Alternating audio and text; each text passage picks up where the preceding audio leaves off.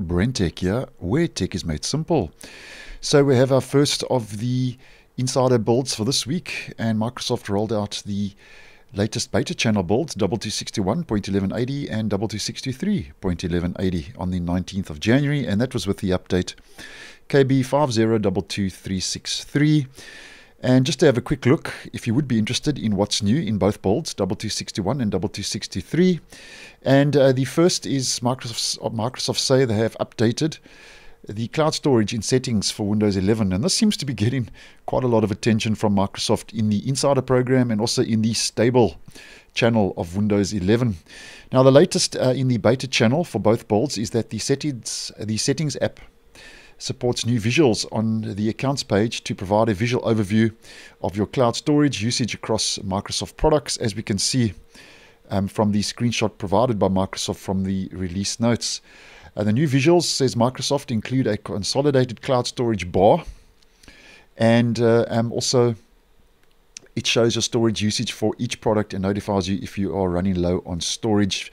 And as mentioned, something very similar rolled out to Windows 11 21H2 and 22H2, but obviously this is just Microsoft improving on that in the Insider program.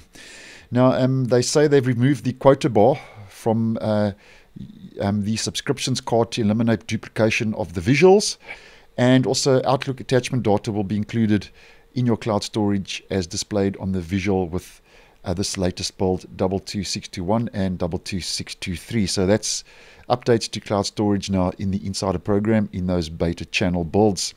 And then moving on to the next, and this actually rolled out previously to the dev channel, where we get widgets improvements. And this is now they are removing the sign-in requirement for widgets board. As we can see, you don't need to be signed in, and making it available for all users. So you can now get weather updates on the taskbar, open widgets, and get a personalized dynamic feed according to Microsoft without using a Microsoft account. So that's made its way now to the beta channel insiders for this week.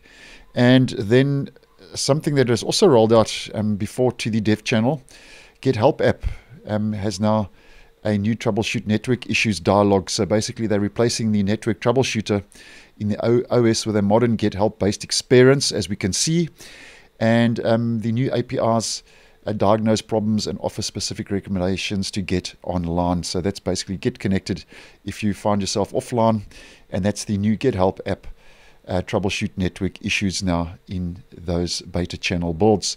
Now, over and above those new features and improvements, once again in the beta channel we do get a couple of fixes for build 22623, mainly focusing on the taskbar and system tray and the task manager.